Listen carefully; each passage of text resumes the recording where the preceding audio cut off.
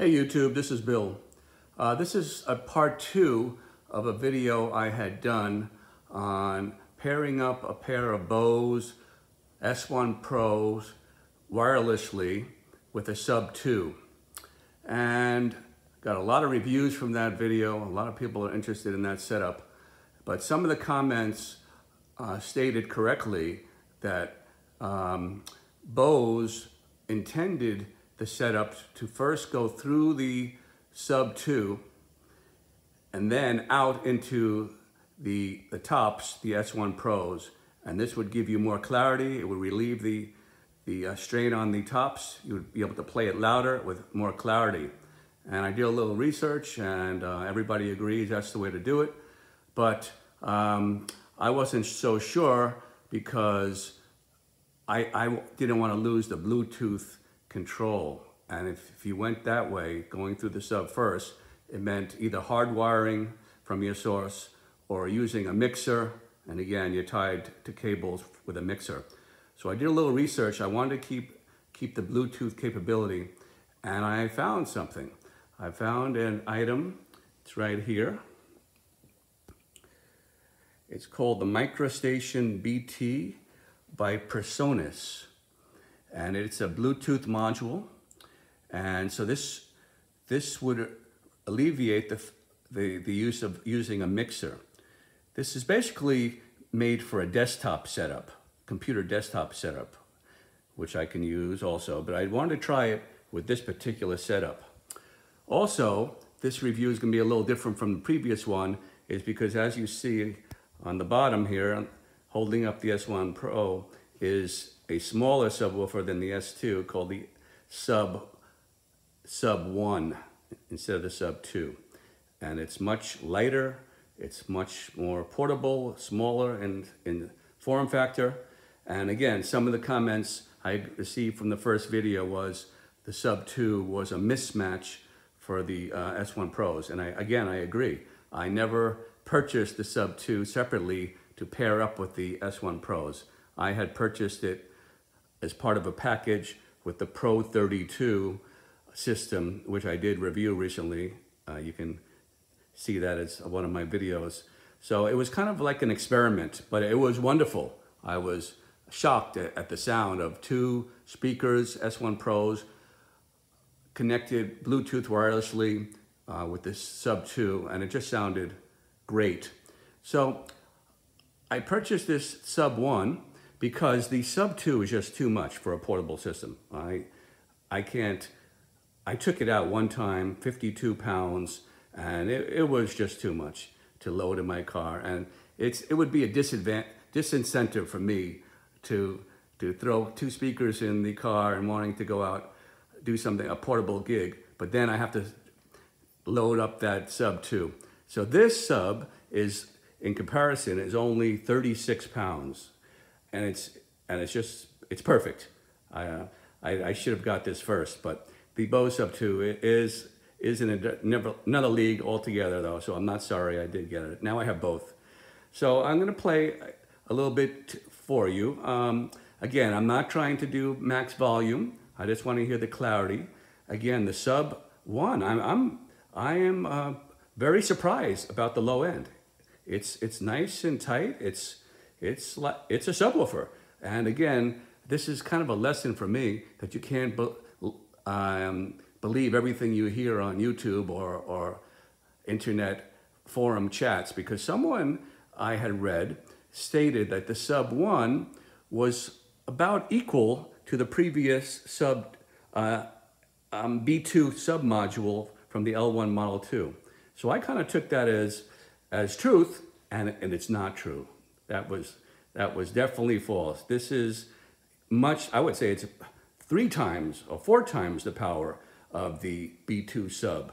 And again, many people paired up 2 B2s, but this is much different.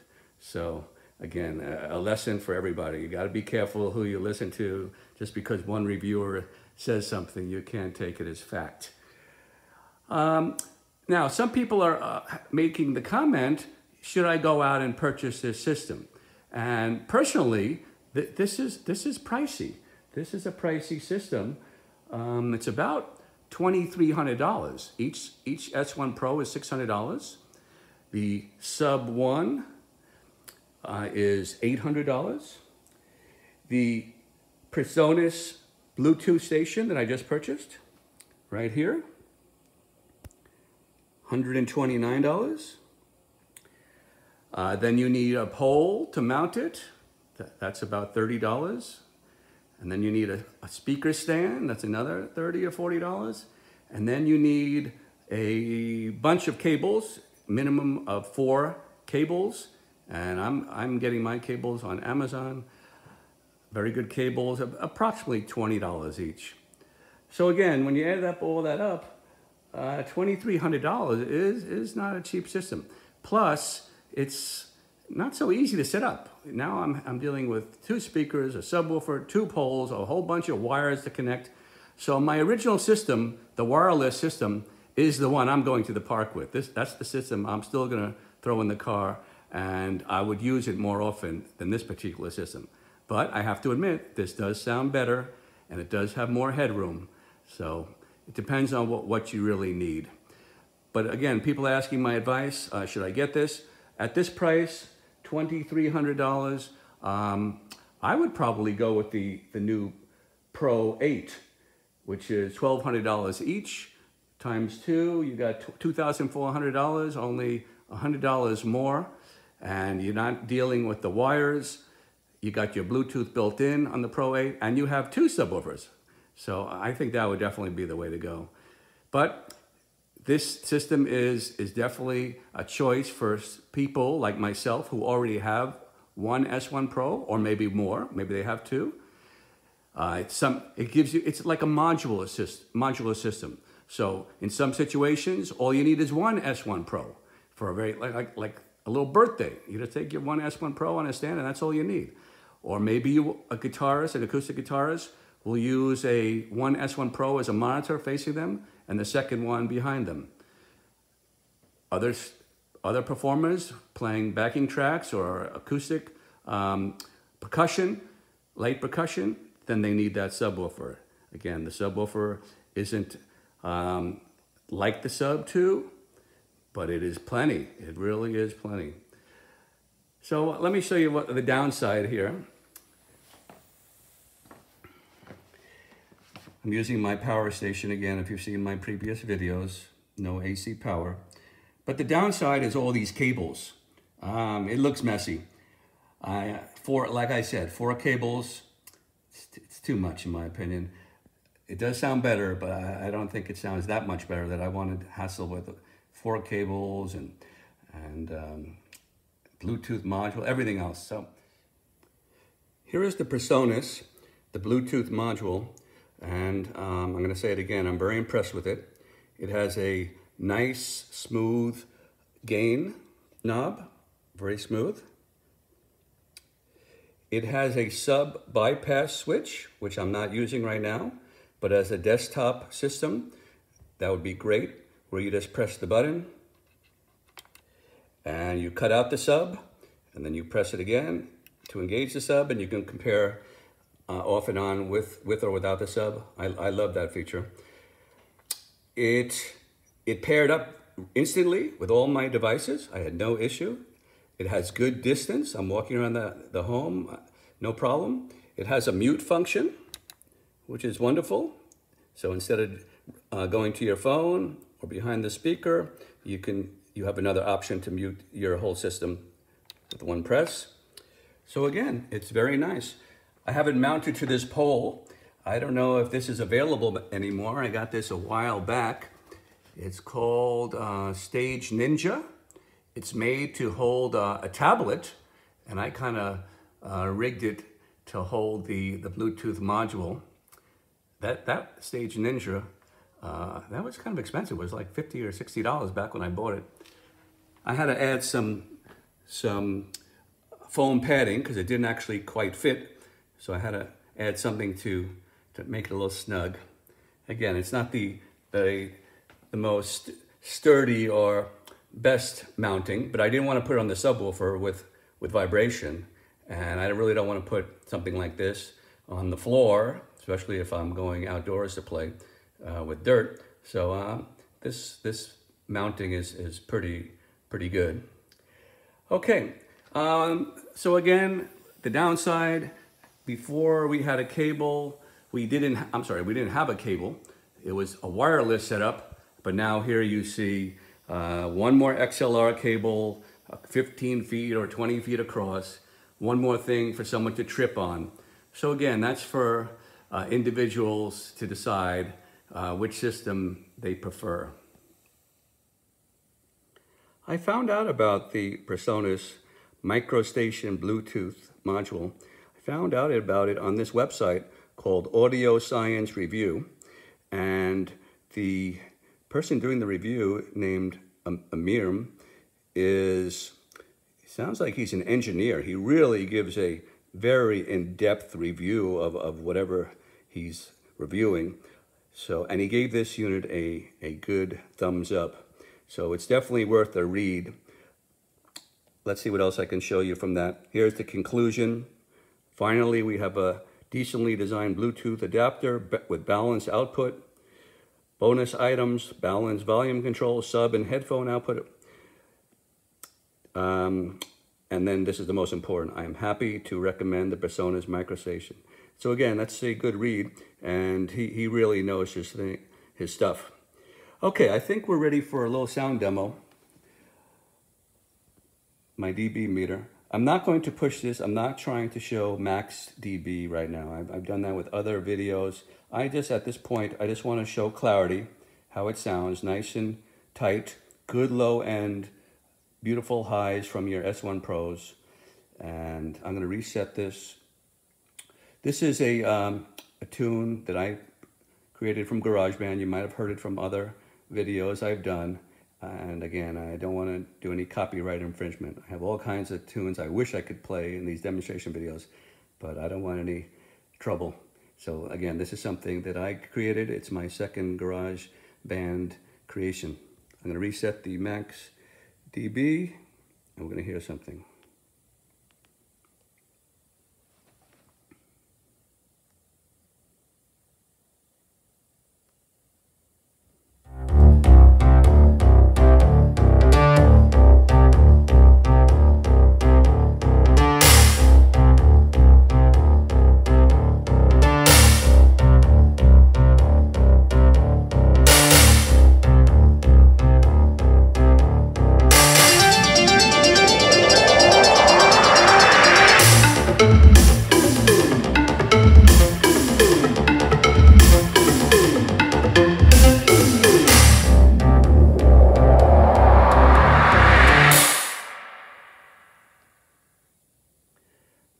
.4, very clean sound. Again, I don't know if you can hear that quality, even with headphones.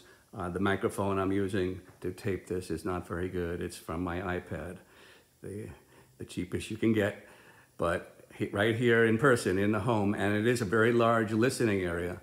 I'm playing with cathedral ceilings that go up, up, up, and the space is huge.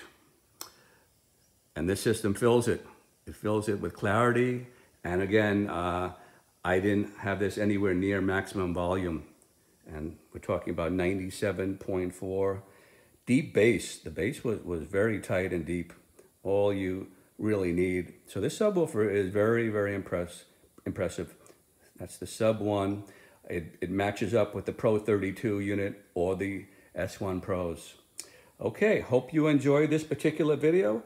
And if anybody is in the market for this type of system, again, you would have to decide the wireless system or going with the Bluetooth module and getting louder dBs, maximum dBs, more clarity.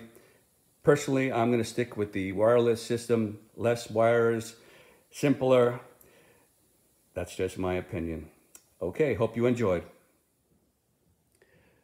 Okay, here are the three musketeers, starting with this giant, the Sub2.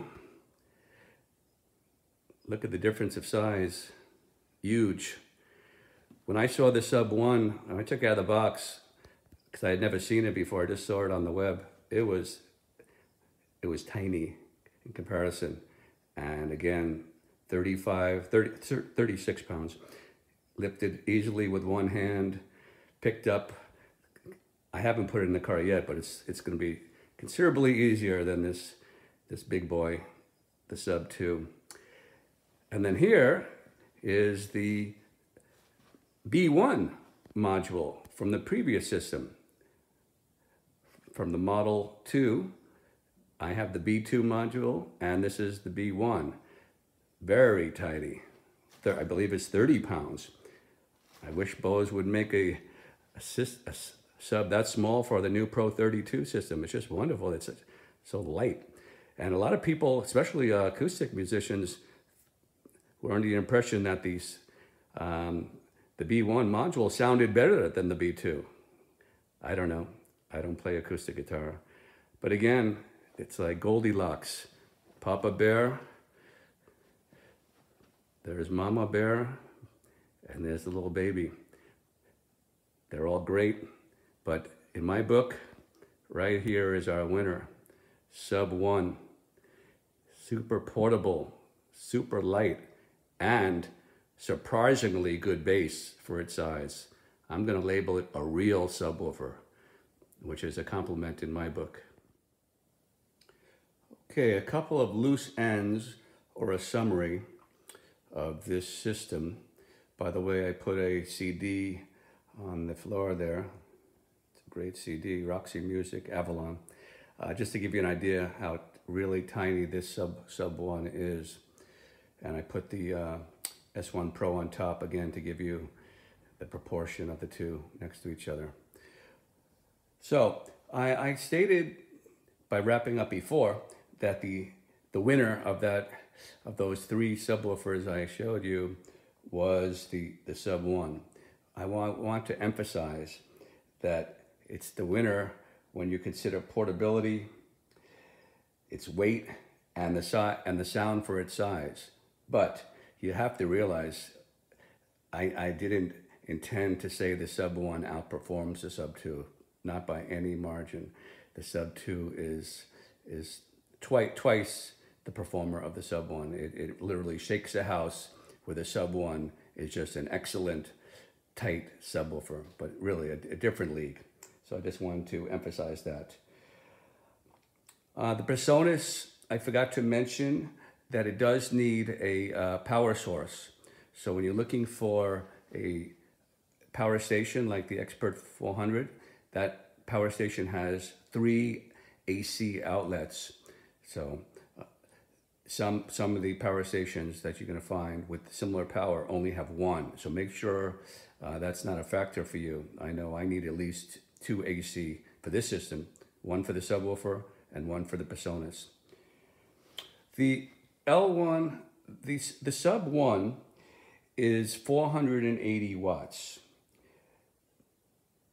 The Pro 8 is 240 watts. So I mentioned that the two Pro 8 systems would probably be better, and then I thought about it, and I'm thinking maybe not necessarily. I haven't compared them, so I want to emphasize that. I haven't personally A/B'd them. But the Sub1 is twice the power with 480 watts. They do have the same racetrack woofer with the same size, and that, I think, is throwing some people off, thinking the Pro 8 performs the same as the Sub1, but it doesn't. Another important factor that you have to take into effect compared to the Pro 8 is the Sub1 has a separate volume control, which the Pro 8 doesn't have. And I really, excuse me, I really think that's an important feature where you can, I like to dial up my tops as loud as I feel comfortable for the show, and then bring up the bass to match. You can't do that with the Pro 8. It's just one volume control is covering the highs and the lows. So to me, the Sub1 with the separate, and the Sub2 with the separate volume control is a big selling feature in my opinion. Another thing that I didn't mention, and is very, very important, is that the Bose S1Pro has 120 degrees dispersion.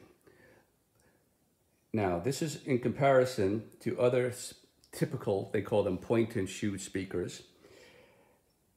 Your typical 12-inch speaker has a dispersion of 75 degrees. My favorite speaker in that type of speaker, the point and shoot, is the QSC 8.2, and it has 105 degrees, which is considered very wide. But 105 degrees compared to 120 degrees of the S1Pro is considerable. So what does dispersion mean? That means it will cover that much more audience to the left and right. And again, one speaker, many people are using only one S1Pro. One speaker covering a larger area is a factor. Many people don't want to carry two speakers, and the S1Pro has the ability to cover the larger audience. Very important. Again, the S1Pro, I did mention before, it could be as a modular system where one speaker is all you need for a backyard party or a camping. So a lot of people don't want to carry a Pro 8, which is 40 pounds compared to 15.5 pounds. So the S1Pro has certain advantages, selling features, that's why so many people are buying this, thousands of people.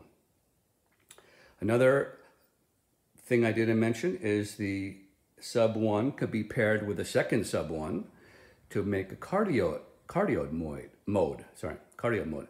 And that means bass is projected to the front instead of the rear of the stage. Again, I've never tried that before, but that is a selling feature of the Sub1. Okay, let me show you some things I looked up here. So again, this is a comparison of the two. Here is the L1 Pro 8 and 240 watts sub. And then we go over here to the Sub1, 480 watts, twice the power. Again, and also the Sub1 goes down to 40 hertz in comparison to the L1 Pro 45 hertz. A subwoofer I didn't mention, and I do want to mention all the options for the people that are starting from scratch, is this Fishman SA Sub 300. It's much cheaper, $400. And the specs, it's an 8-inch subwoofer, 8-inch woofer. It goes up to 109 dB in comparison to the Sub1 123, which is considerable difference. And here is the greatest selling feature. At the bottom, it only weighs 28.7 pounds, less than 30 pounds. So again, the Sub1 is 36 pounds. So this is the lightweight, but it doesn't perform like the Sub1. But if you're looking for the lightest subwoofer, I have, and that performs. It does perform nicely. It just doesn't perform, it doesn't have the bass output of the Sub1. Again, the Sub1 is another step up. But this is the lightest that I have found.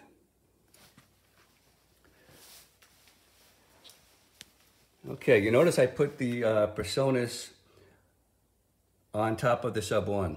I didn't want to do that because of vibration's sake, but the mount I had shown you, I believe it's called the Stage Ninja. First of all, it's $60, which is not so cheap. It's made for a tablet. It's made to hold up an iPad. And I kind of jerry-rigged it to hold the PreSonus. And at this point, I can't recommend it. It's kind of loose, and it almost fell. So I'm not going to feel comfortable using that setup anymore. But it's a great tablet holder. For the gigging musicians out there and DJs doing small events, the figures that I've seen on the web, and again, these are not figures that I've come up with through actual experience with audiences. One S1Pro alone can handle up to 50 people approximately. The S1Pro, when you add the Sub1, you're pushing up to 100 people.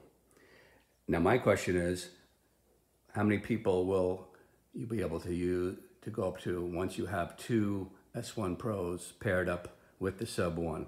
I'm not sure, maybe 150, maybe maximum 200, I'm not sure.